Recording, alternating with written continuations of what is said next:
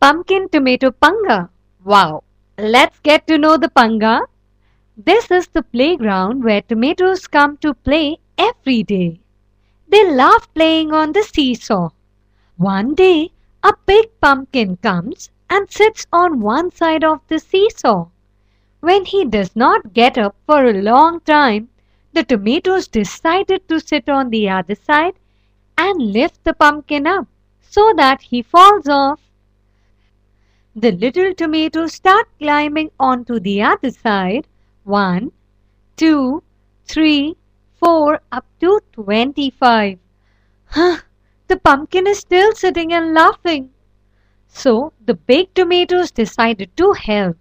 The little ones get down and make way for the fat ones.